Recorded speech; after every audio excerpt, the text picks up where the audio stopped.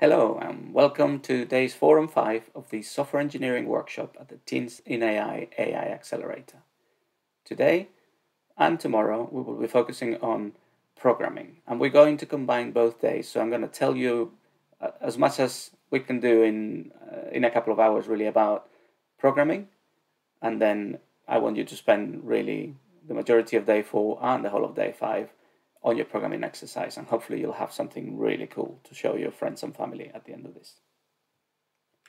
So here's my favorite quote on software programming. Any fool can write code that a computer can understand. Good programmers write code that humans can understand. And this was said by Martin Fowler, one of the founding fathers of Agile and one of the greats of software engineering. So before we start with the whole programming exercise, I'd like to tell you a little bit about programming itself. And how, the sort of things that you would learn in a computer science degree, I guess. The main start of the programming era started with something called imperative programming. Imperative programming was or consists on writing statements that tell the computer step by step what to do. And that imperative means commands. It's basically giving very clear commands to the computer to tell it what to do. And this is generally done at the native machine language level. And we still use those in some industries, particularly for embedded processors and things that need programming at the very, very close to the metal, as we call it. But generally, it's an uncommon way of programming nowadays. The next one is logical programming, and logical programming is fairly rare. It's normally used for things like proving mathematical theorems and things like that. Effectively, what it does is it defines a set of facts and clauses that says something like man is human, Socrates is man, and then you can ask the computer, is Socrates human? And it should give you the right answer. So it's quite a strange mathematical way of approaching programming, and is very rarely used outside academia. Next is functional programming. Functional programming is basically based on mathematics, and it just relies on the code all being parts of functions. And we'll talk a little bit about functions when we delve into how Python implements them, but effectively it's just a group of mathematical or functional code expressions that make the computer do specific instructions. Now, the key principle of functional programming is that everything is a function, including the program itself. It's just a collection of functions within a function. And a typical example of functional programming is JavaScript. If you guys have done anything to do with web development, JavaScript is a prototypical language paradigm for functional programming. And last but not least, and in fact it's going to be the focus of our workshop this week, is object-oriented programming. And object-oriented programming is basically the most used out of all the paradigms right now. And it's a little bit of aggregation of all of them. So it borrows things from all the major paradigms and effectively consists on focusing on objects, which are effectively representations in the world, and it's a collection of data and behavior. So for example, I could define an object that's a car, and a car has, can be driven. It has a number of seats, it has a number of wheels, that sort of stuff. So I can actually develop a model of what a car represents, and then I can do different variants of it. As I say, it's the most common paradigm, and we're going to focus the rest of this workshop on that particular model. So why are we going to focus on object-oriented programming? As I said, it's the most common of all the paradigms, and because it borrows from all of them, it sort of teaches you a little bit about functional programming and a little bit of imperative, maybe even some logical programming. It's supported by a wide variety of languages, but Python, the one that we're going to use today, is definitely one of them. But typical the typical languages support C++, C#, Java, Ruby, and also JavaScript if you program in the object-oriented model within JavaScript itself, even though it's a functional programming language. It has great unique advantages that make things much easier. It's a very modular language, so you can actually write objects or chunks of code that can be reused, but most importantly, that represent or can be mapped one-to-one to real-world business problems. And that makes it very, very easy for humans to actually realize the parts of code that you have to use in order to solve the challenges that the client may give you. And so overall, it's just easy to use. It gives you a good understanding of programming because it models itself in how the world works. So what are the key characteristics of object-oriented programming? Well, if you look at this pyramid, there are the basic principles or characteristics of OOP, and you start from the bottom up. So, the first principle is encapsulation. And encapsulation means that the data and the internal behavior of an object is actually encapsulated. So it's hidden from the external world. All the internal work is actually hidden from the outside world. Only if you're working with that object and writing that object or that class itself, you understand how the code works inside it. But the idea is that the outside world only sees the data and the behaviors you want to expose out of it. But the default is everything is hidden behind it. And that's the principle of encapsulation. Above encapsulation, we have abstraction. And that's where we separate the external look of the class, which is what we call the interface, is how the outside world sees the object from the outside, and its implementation, which is how it's actually coded inside. And as I said, encapsulation keeps that code hidden from the rest of the world. And abstraction is the way that you actually separate how it's implemented internally to how it's seen and interacted with from the outside world. Polymorphism is the next layer up, and that's actually quite an interesting concept.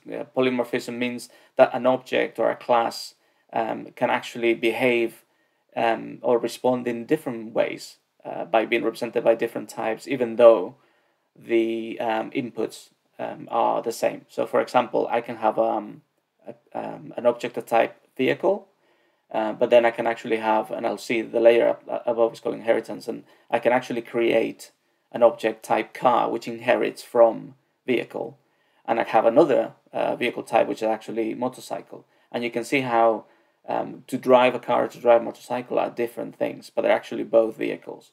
And so this is the concept of a type like vehicle having multiple behaviors based on what wrapper you put around it.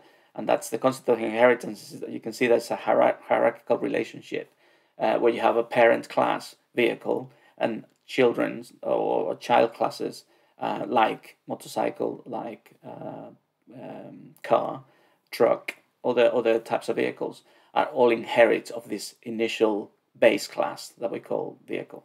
So this aggregation, this layering concept is key to object-oriented programming.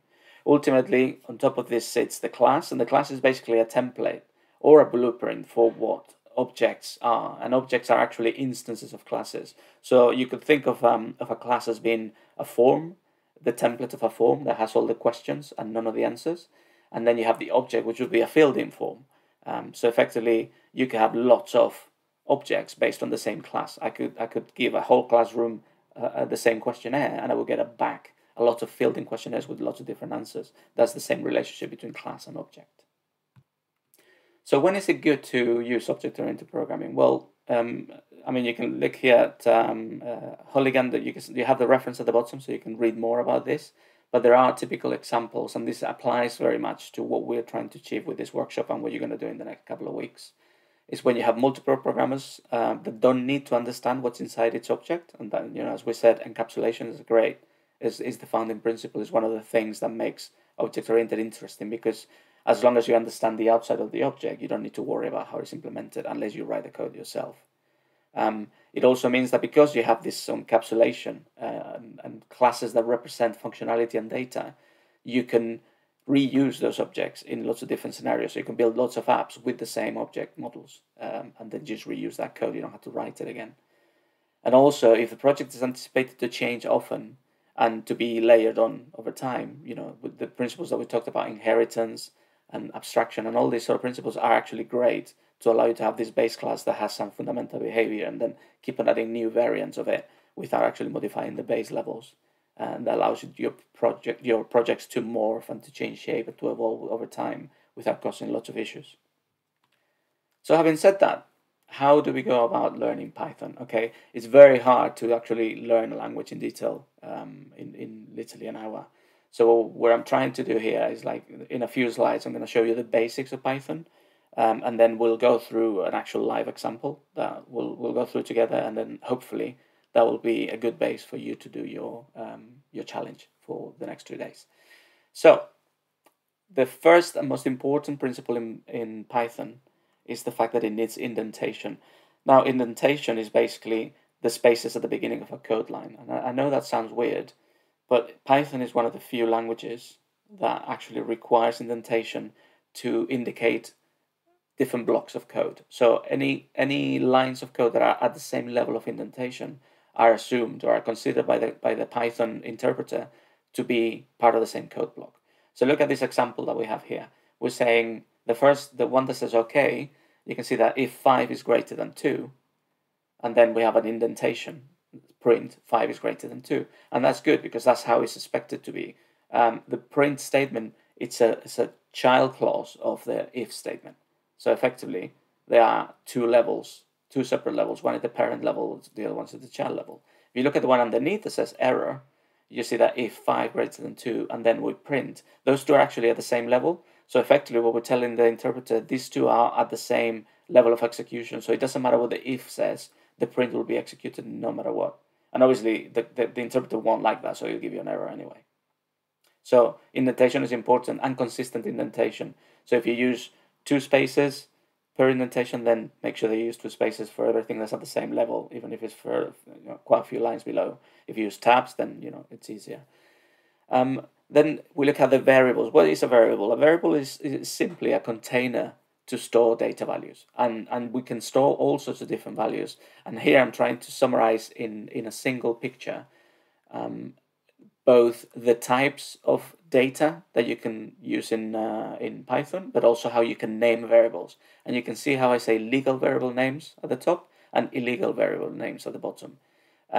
Legal variable names have to start with a letter or with an underscore. They cannot start with a number. So if you look at the illegal variable names, that first one, to my var, is an illegal name. You can see it's blue because the interpreter will try to work out that you're writing a number, and then obviously give you an error because you're just adding weird letters afterwards. So variables will never start with a number. They will never contain a hyphen interpret that as a minus, and obviously that's not a valid variable name. And it will never have spaces because that would just be 2 separate keywords, and that will also cause the interpreter to fail. If you look at the ones above, you can see that any combination of capitals, lowercase, underscores, all those are okay. You can add numbers. See the last one, my dictionary 1. But that number is never the first character. It could be anything after the first letter, but not the first character of that variable name. And here we can see the first one, my name, is a string. We have quotes because basically it says this is the text, Alfonso. The next one, some Boolean, is actually a Boolean. So Booleans are things that can be either true or false. And so the 2 values that this variable can have are true with a capital T or false with a capital F. Then you have an integer, which is a number with no decimals. Then you have a float, which is a number with decimals, and it could be positive or negative. Then you have a list, and a list is just a list of things, and things could be strings, could be floats, could be integers, could be anything you want. But you can see that the list is defined with square brackets, and then separated by commas. Then you have a tuple. A tuple is something that's a collection of things that happen at the same time. So it's 3 values that are stored in one single thing, and that thing is called a tuple. In this case, I have a tuple of 3 strings. I could have a tuple of 3 objects, 3 numbers, a number, a string, and you can do any combinations you want. And the last one is a dictionary. And a dictionary is curly braces, and they're pairs of values. So you can have an unlimited list, comma-separated list of pairs of values, and the pairs are always a string, which is the name of the value you want to store. We call that the key. And then you have a value, which is the actual thing. And the value could be a string, could be a number, like you see here. So that's the basics for what indentation and variables are in Python. So upping the level of complexity a little bit now, we're going to look at loops and functions. So there are several types of loops, but the most important, the one that we're going to use the most, is what we call the for loop. And a loop is effectively iterating over a sequence of things, and a sequence of things could be a list, a tuple, a dictionary, a set, or even a string, if we iterate over each character of a string itself. So in the example here, you can see I have a list because it's got square brackets, and I've defined it as a list of fruit. And then I have a for loop that says for x in fruits, print x. So x is the name of the variable I'm going to use temporarily to iterate over that list. So that x will take the 3 values in sequence. First it will be apple, then it will be banana, then it will be cherry. And then the next line you can see is indented because it's inside the loop, so it's the next code block. It will print the content of x. So if I run that code, it will just write 3 lines, apple, banana, and cherry. Now, one level more complexity is functions, and we said in functional programming is a way of actually encapsulating a set of statements that can be executed together when I invoke that function. So a function is defined by the def word, and you can see that in blue, def, and then a function name with a set of brackets. Now those brackets could be empty if that function just doesn't need to get any external arguments or parameters from the outside world, or you could have a list of parameters there that could be anything specific, that data that you want to pass into that function to work with.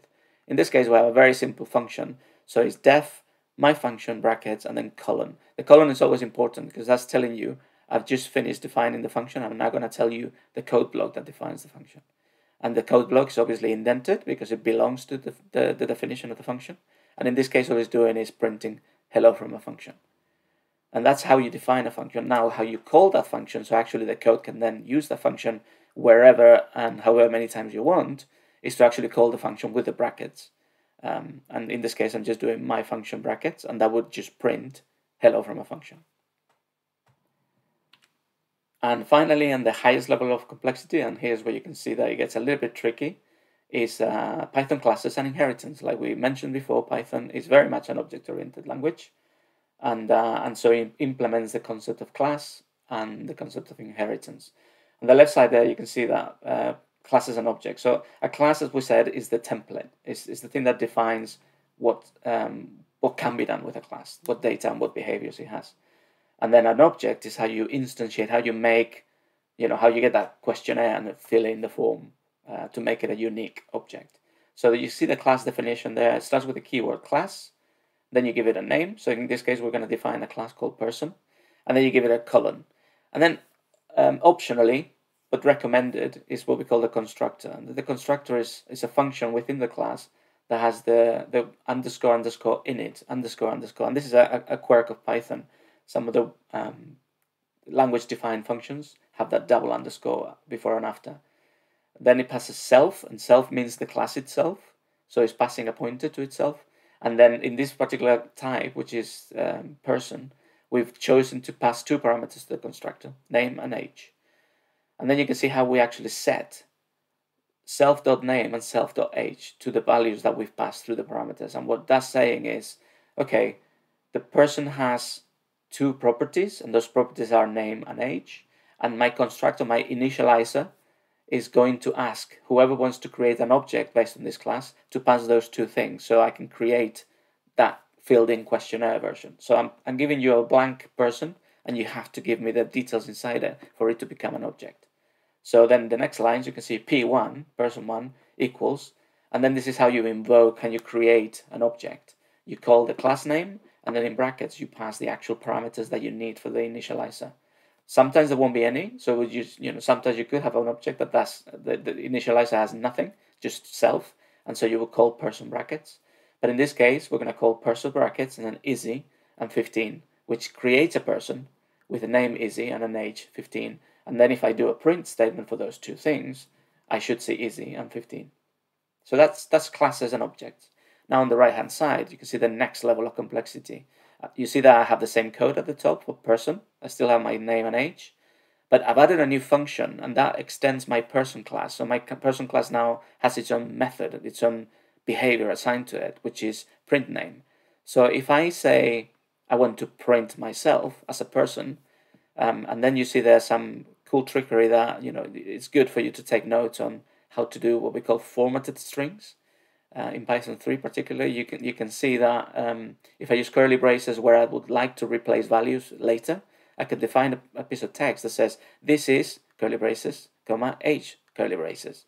And what I'm going to do next is to print that string with the command with the behavior .format, and then pass it the parameters I want to replace those curly braces with. And so you can imagine that whatever person I instantiate, as an object, if I call print name of that function, it will say this is, in this case we can see here a name and an age. So for inheritance, what we're doing is we're going to create a new class, and notice there is a new class. So we're not creating an object yet. We're creating a child class of the parent person, and we're going to call that class student.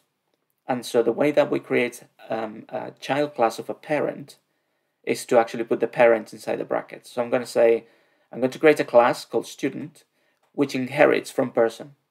And then you see this weird command called pass. Pass just means that the class really doesn't implement any new functionality other than I create something that I want to refer to as student rather than person. So it's a little bit more defined, but actually it doesn't implement any new functionality. So pass just means it tells the interpreter not to give me an error just because I haven't written anything under the class.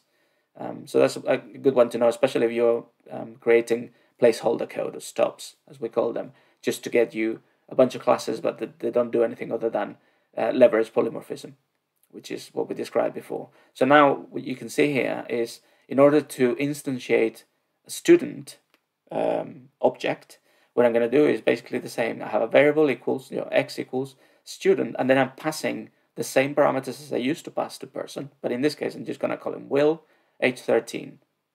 But now, because the person class has been extended, I have a print name function. So I'm then immediately going to say, okay, and now of that object x, which is student, which happens to be a person because it inherits from person, print name, which is not defined in student but in its parent class person, is now going to write, this is Will, age 13. And this is the beauty of object orientation and inheritance. The behavior that's common to all the different inherited classes you want to create, you can pull up into the parent class. So you don't have to do lots of code. And this is the beauty of object orientation. It allows us to use the common code and push it up to the base classes.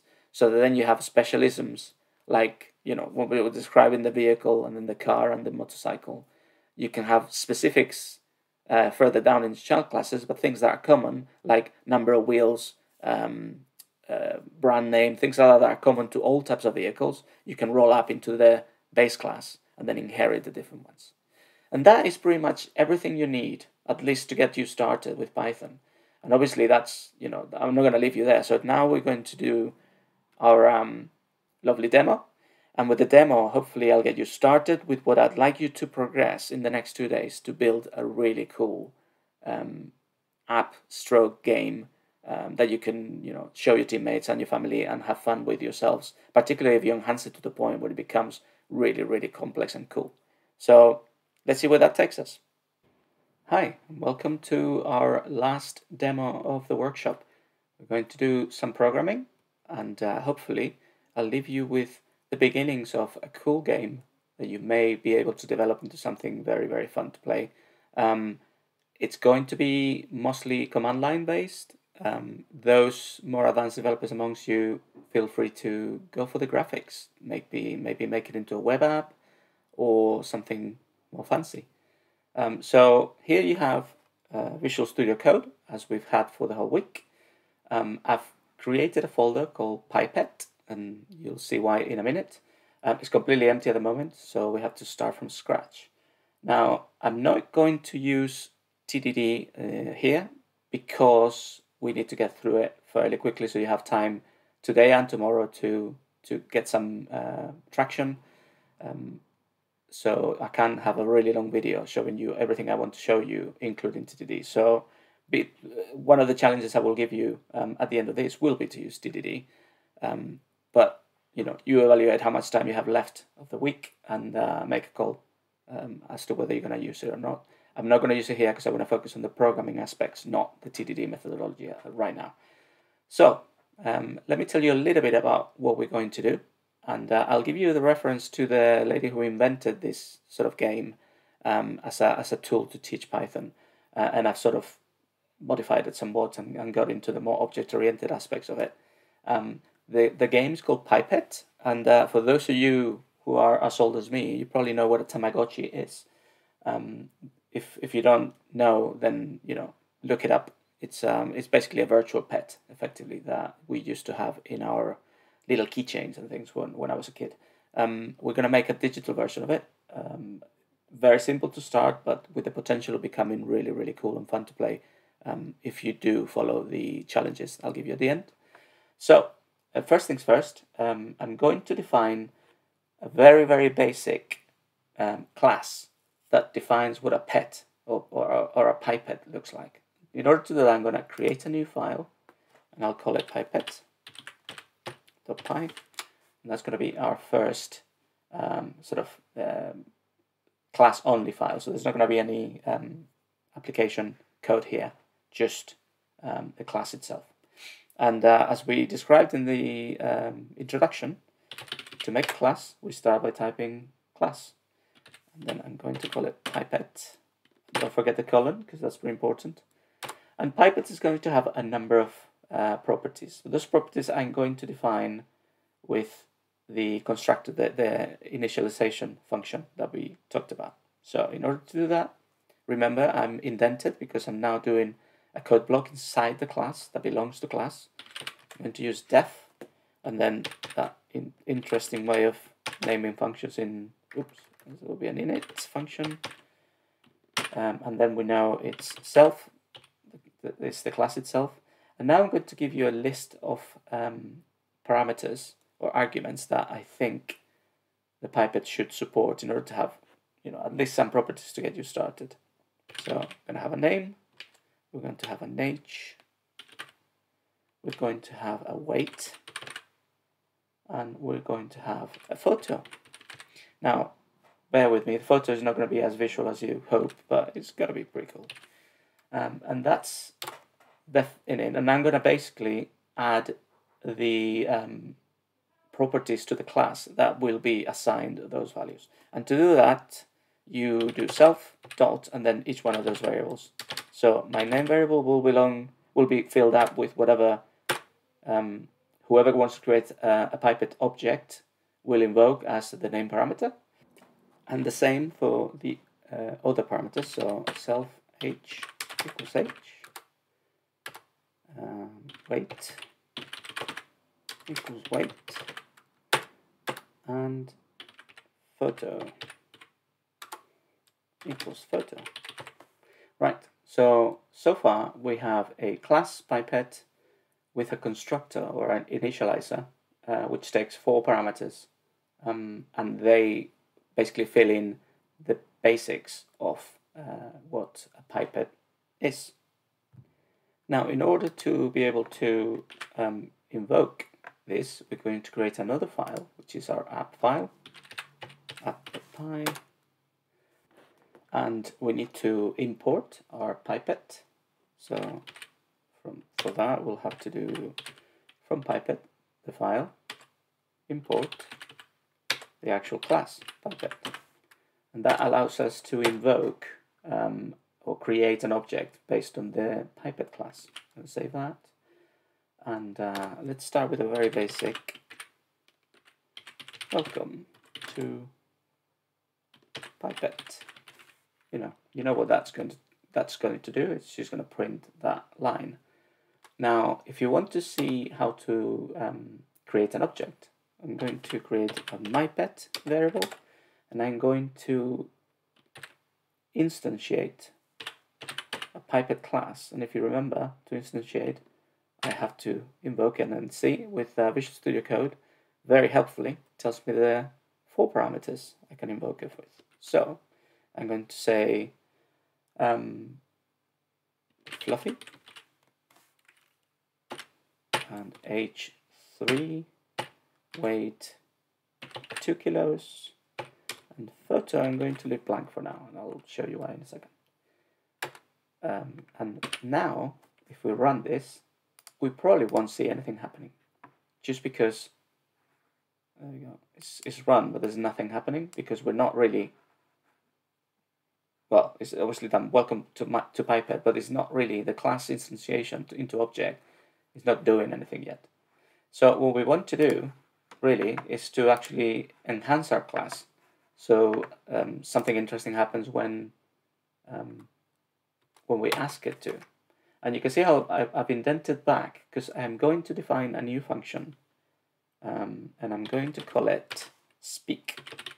Now every class function has to have self as the first parameter, because it just allows the function to be able to call any of these self variables you see here: self name, age, weight, photo, etc.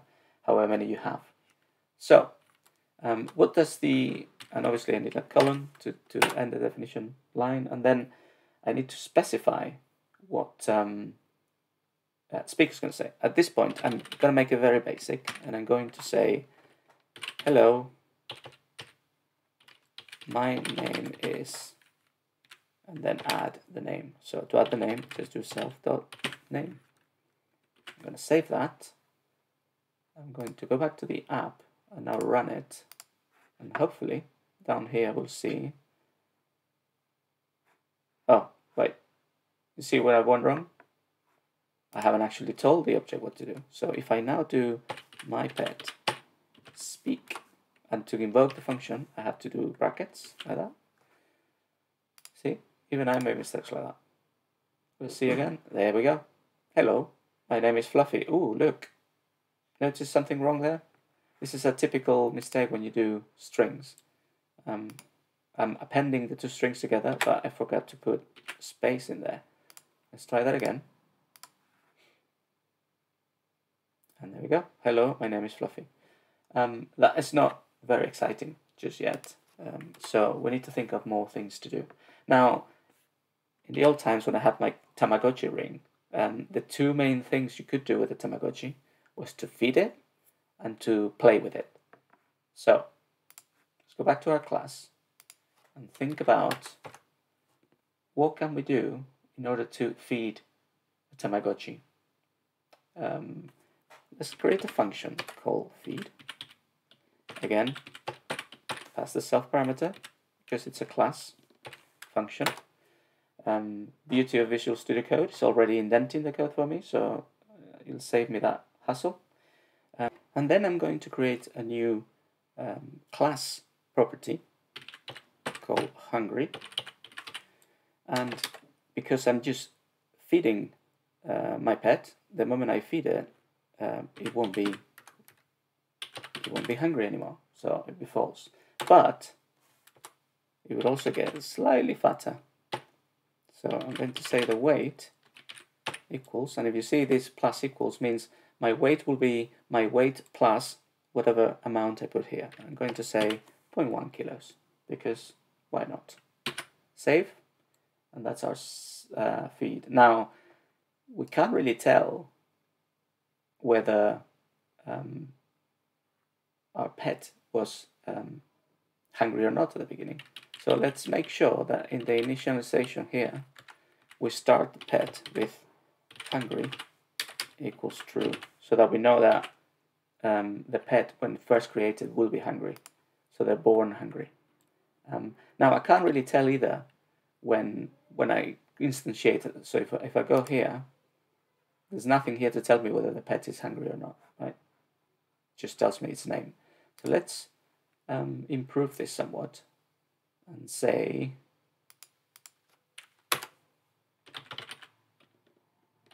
I'm gonna add and I'm hungry. Now, if it tells me this every time, obviously it doesn't really matter whether this variable is true or false, because it's always going to be hungry. So obviously that's wrong. So what we should do is use the if statement. And an if statement basically, it says if something happens, then do something. So I'm going to say if self hungry, and then you do the colon because we're defining a code block, and I indent. So saying when I am asked to speak, if I am hungry, I will say I am hungry. So let's save this, go to the app, and here, now that we're calling speak, we should see something slightly different to before. There we go. Hello, my name is Fluffy, and I'm hungry. Now, what will happen if I did my pet dot feed? Obviously, something will happen because we're calling the feed function, but we won't be able to see unless we make the pet speak again. So we're going to make him speak again. Let's run that and see what we see. So it'll speak twice. The first time it'll say, hello, my name is Fluffy and I'm hungry. And then it'll say, hello, my name is Fluffy. But it's no longer hungry because we fed it. So this is an interesting way of actually seeing how invoking a behavior, a method within a class or an object actually changes the data inside the object. So you can see that because I've invoked a function, I've actually changed the state for the hungry property from true, which is what it is when it's initialized, to false, which is what happens after I feed it. So at the moment, it's not very useful because obviously you can only feed them. Well, you can feed it as many times as you want, but it will never not be. It will never be hungry again. So there's something to think about here. If in a real Tamagotchi case, you will feed them and then they will be hungry a little bit later. So something to think about there. Now, let's think about the play part. In the Tamagotchi world, you will get a pet that will get bored, and if you didn't play with them, they'll eventually just stop responding to what you did. So let's create something similar to feed. I'm going to call it play. Of course, it's a class, so I have to call self, and then I'm going to say self bored equals, and obviously this is after playing, so after playing I'm no longer bored, so I set bored to false, but that also means I have to start by being bored. So I'm going to say bored equals true in the initializer, so when a pet is first created it will be bored. And of course here we'll have to do something similar, say if self bored and then code block print and I'm bored. So how can we test that? Again, here it will tell us whether it's bored or not. Here it will stop being hungry. So we need to make sure that we make it not bored. So I'm going to play with it and then tell it to speak. And hopefully in this sequence, let's run that again. Hello, my name is Fluffy and I'm hungry. And then there's an error. What does the error say? My pet speak. Ooh, I did a typo, didn't I? I should be looking at the squiggly reds because Visual Studio Code is really good at spotting those things. Let's try again. You can see that I'm coding this in real time because I'm making mistakes. And that's okay. That's what the editor is there for, to support you. Here we go. So my name is Fluffy and I'm hungry and I'm bored. My name is Fluffy and I'm bored. My name is Fluffy. Now it would be nice if we could say something like if not hungry and not bored, oops, then we can print and I'm happy. Save. You can see here I'm showing you something, let's repeat yourself, showing you something that we didn't cover in the initial slides. This is what we call operators, logical operators. So basically this not makes that check not hungry exactly what it sounds. So if the pet is not hungry and the pet is not bored, so and is the thing that joins these two clauses together. The first clause is not hungry, the second clause is not bored. And if you look at one of the clauses on its own, hungry would be whatever the state of hungry is, true or false, and not would be the opposite of that. So if I expect hungry to be not hungry, means I expect it to be false. I expect this hungry to be false. So if hungry is false and bored is false, then that means that I'm neither hungry nor bored. And so I want to print I'm happy. Let's try. And you can see that I've changed the code in the class. I've not touched the code in the app. That's one of the beauties of object orientation. So let's see what happens. Here we go. So after he's hungry and bored, then he's only bored, and then he's just happy because we fed him and we played with him. You can see how that is quite interesting. Now, let me show you something that we could do to make the pet have a photo. We mentioned here a photo. So I would like to initialize my pet with a photo. So I'm going to put a little ASCII art. In this case, it's a bit of a cat with a tail.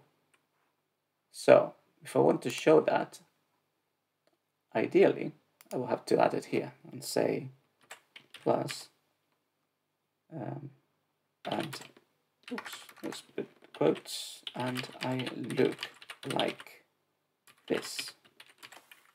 And then I put my photo. Save. Go back to the app. Run it. There we go. My name is Fluffy, and I look like this. We've made that mistake with the spaces again, which is, and I look like this. Where are we? What is the space after the name? Yes, yeah. There you go. Again, real-time coding. This is what you get. Let's run it. And there it is. My name is Fluffy, and I look like this. Now, so far, we've had one pet, and it's pretty standard what it does. Now, in some of the stuff that we talked about in the slides, we mentioned all the things that we can do in Python. So I'm going to show you how to create a list and dictionaries, which are two of the data types that you can use in Python, and also how to then do a for loop on those. So here's one I did earlier, because it's a lot of typing. I'm just going to copy it from somewhere and paste it here. I'm going to create a pet collection. And that pet collection contains, see the square brackets? That tells me it's a list. And each item in the list is actually a dictionary, which has curly braces. And remember, we said a dictionary is a collection of pairs of property or key and value. So there's a key called name, and there's a value. There's a key called age and a value, a key called weight, and a key called photo, which do match the parameters we need to use to create a pet, which is quite handy. So now we have an array. Let me tell you a little bit about how to instantiate a list of actual objects. And to do that, first, I'm going to create an empty variable that contains, or a variable that contains an empty list. I'm going to call it pets. And if I just put brackets, square brackets there, it knows it's going to be a list of something, but it doesn't know what yet. And now is where the fun begins. I'm going to create a for loop that iterates through my pet collection. To do that, I'm going to do for pet, and I'll explain this in a second. Pet collection, colon. Now, for statements always end with colon because they need a block underneath.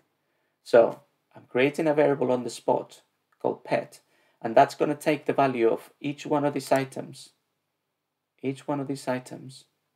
every time the loop goes around. So I can actually use that value to get the numbers out. So let me show you what I mean. I'm going to create a new variable called new pet, and then I'm going to instantiate a pipette object. And this time, instead of actually typing the values myself, I'm going to get pet, which now contains that dictionary above, the first row, or whatever row the stage we're in, and say, I want the property name from that dictionary. And as a second parameter, see, Visual Studio Code is telling me should be age. So I'm going to do pet age. This is how you access dictionary items. You put the key, and it returns the value. So pet, square brackets, colon, quotes age will return the value that belongs to that key. Then I need the weight. And then I need the photo. So photo. Now that is created a variable called new pet, which actually is a proper pipette object. And it's been initialized with the init function with these 4 values, which change for each row in the collection. Now I can print what that does, and I could do that by actually literally saying new pet speak, because if you remember, new pet is an actual true pipette object, and therefore it has the property speak, and it will tell me what I need to know about it. But also what I want to do is actually make sure that I put this new pet object inside my pets array, which I created up there and it's empty, my pets list. So to do that, you use pets, and then the method append, meaning I'm appending this new element, new pet, to my list of pets, which starts off empty, but then it will iterate through 4 times because there's 4 rows. And what it will do is create a new object called new pet, put all the new parameters from each row, and then speak its name and its details, and then it will append that to the pets list. Now save that, and hopefully, if I didn't make any typos, we'll see. There we go. Hello, my name is Fluffy, it's the original one. Then we have, hello, my name is Fishy. My name is Mickey. My name is Fishbones, and my name is Vampy. So these are 4 pets plus the one that we created first.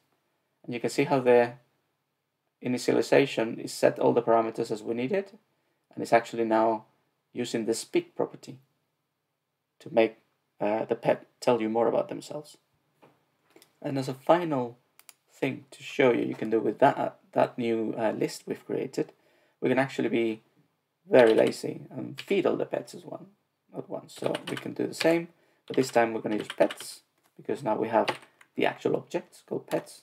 It doesn't matter that I reuse that variable name because that's internal to the for loop. So you can use it as many times as you want, as long as it's separate for loops, not embedded ones.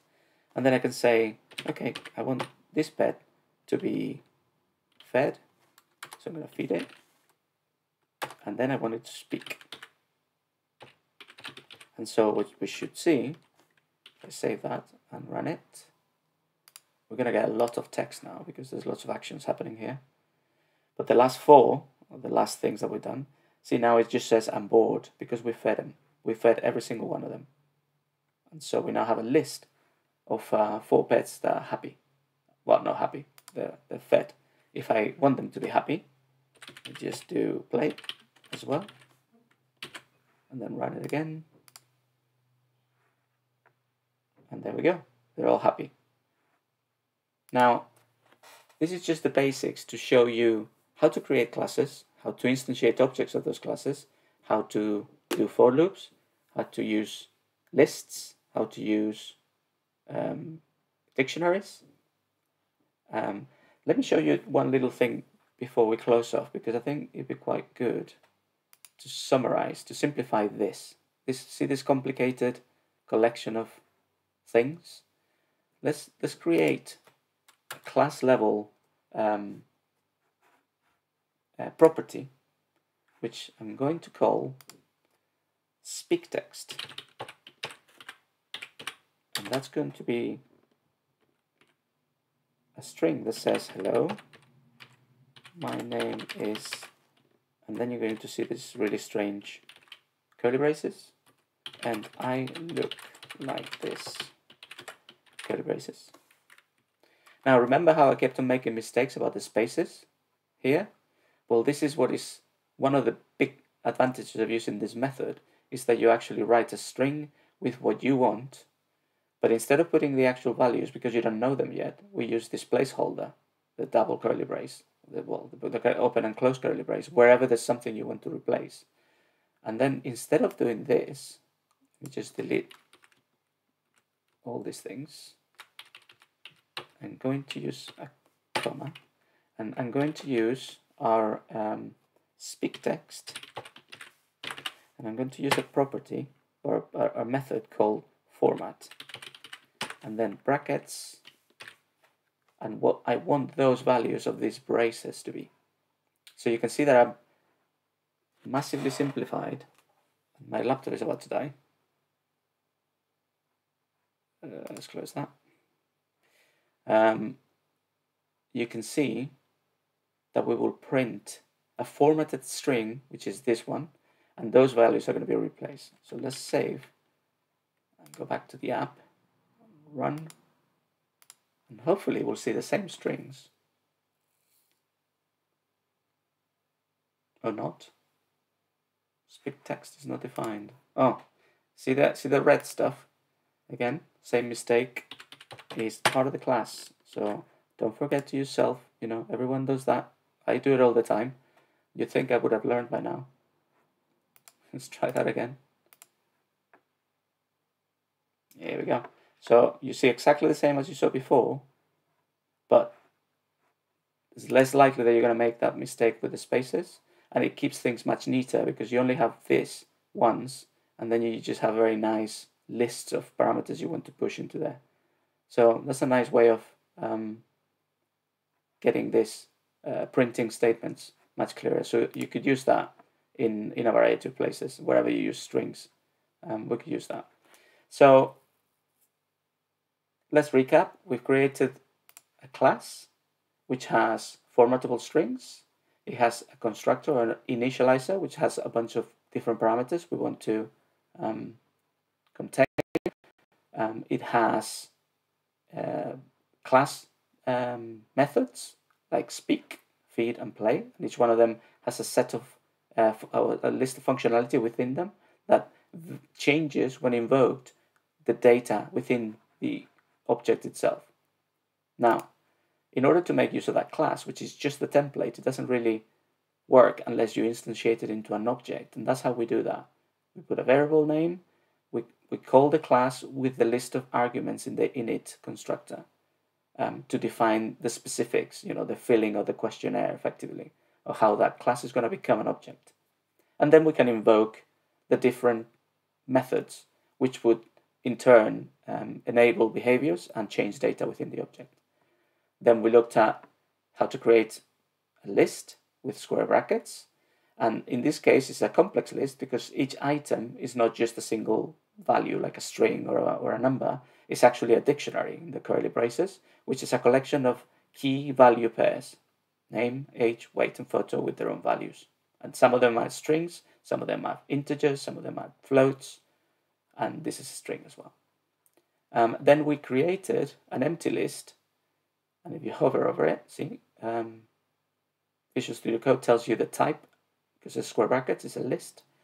And then we showed how to use the for loop on a list, and then we actually instantiated automatically 4 objects, which are based on the 4 entries in the collection, using the class initializer, and then we made the pets speak, and we added them to that list that we created. And now what we added then wasn't a dictionary anymore, it was actually true objects. So this is a list of fully functioning objects with data and behavior. Then to demonstrate that, we iterated again with a for loop over the list of objects themselves, and then we called different behaviors within it to make sure that we could see it working. Now, let me show you, before we end, a little shortcut. If I want to have a default value, I can actually set this to, say, 1.0. So if I don't enter a weight and I don't enter a photo, they will have weight 1 and photo, no photo, basically. So if I save that, and I, just to finish, create a new pet, and I call pipette, and I give it a name, pet1, because I can't create anymore, can't think, age 23, and then I'm not going to give it any more parameters, and then I'm going to say new pet speak, save. I'm going to run that, and hopefully, if I haven't made any mistakes, there's our last one. My name is pet1, and I look like this. See, it looks like nothing because the photo defaults to blank. And if I actually said new pet weight, we should see, let's print it. We should see the default weight because we haven't entered one. And there is 1.0. So the pet default weight is 1 because we didn't enter one, like here where we entered 2. So again, that's another trick for when you have things that you know are not necessarily widely used arguments or constructor parameters by your users, and your users being all the developers that use your classes.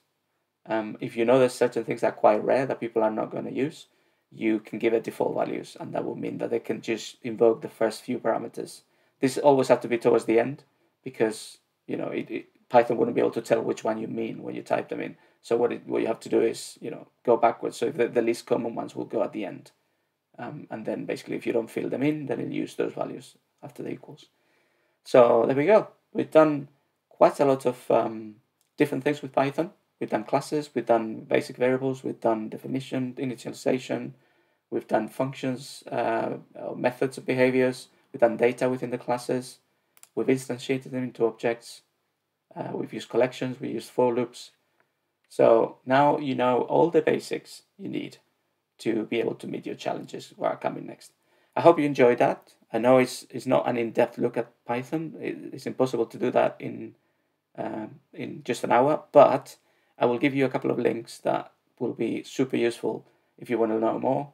And there's plenty of extra tutorials out there which will allow you to do all sorts of weird and wonderful things with Python. I know that you're using it for your machine learning workshop as well, and you definitely use it in your next 2 weeks. So by the end of the accelerator, you're going to be awesome developers in Python.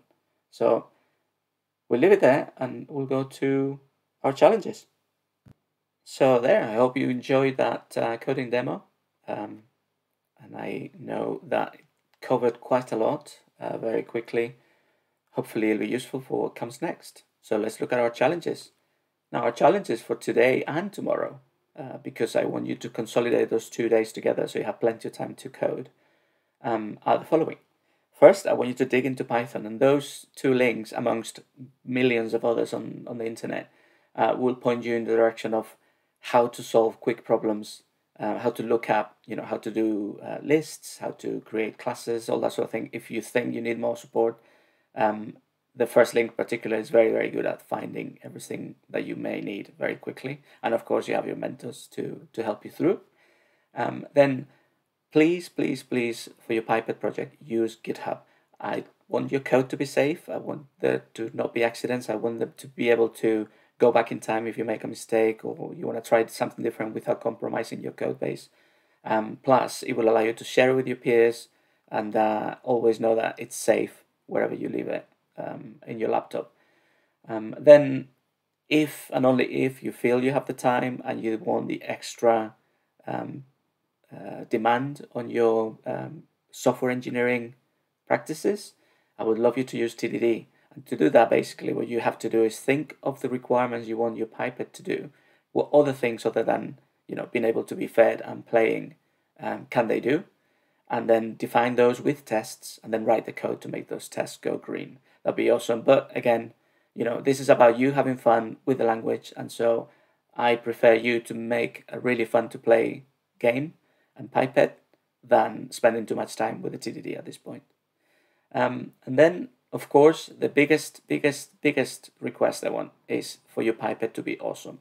And as I said, hungry and bored are states that will be there forever unless you change them. And so there's something called timers, which means that you can give something a lifetime and the variable value will change at the end of that timer. In that first link in W3 Schools, you'll see how to do timers. It'd be great if after you feed a Pipette, after a defined time that it could be a parameter in your initialization, they become hungry again or they become bored again. So you can always play with them all the time. Add more things, add more moods and behaviors, add more things that you can interact with your Pipette and that they can change, same as being hungry and bored. I'm sure there's plenty of other things they could be, like a real pet. Now, if you have different moods, why not have different faces? So look at ASCII art. Search ASCII art, which is how we do those little emojis written with keyboard characters. And then you could actually change the look of your pet based on how they're feeling. That would be quite a cool thing to do. Now, if you want to go into the graphics, that would be great. So if you're an advanced developer and know how to do graphics, that will make the game even more awesome. Why not get that list that we created of pets to start interacting with each other. So instead of being the user who does all the controlling of the pets, why not get the pets to start establishing connections? If you've ever heard of Furby, um, that's what happened when you put more than one Furby in the same room. They started talking to each other. Why not do that in your application? That would be fantastic. And anything else that you can think of that will make this something that's a long-lived application that you want to go back and back again and keep on improving it and sharing it with your friends, that would be awesome. So I want you to challenge yourself to make this an application that or a game that people will want to play. Let's think as a startup. Let's think as someone who wants to acquire users and retain them. What would you have to do to your Pipette to actually enable that?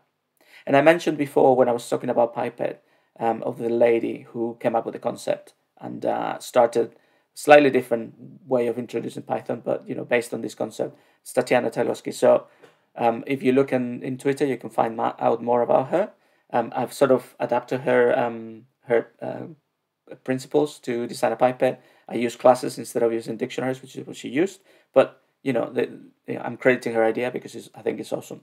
So I hope this is enough to keep you really, really busy. You have your mentors. There's plenty of people who know Python, so don't be afraid to ask, because ultimately we want you to have fun as well as creating something fantastic. And that's it. That's the end of the workshop. I hope you enjoyed it as much as I enjoyed putting it together.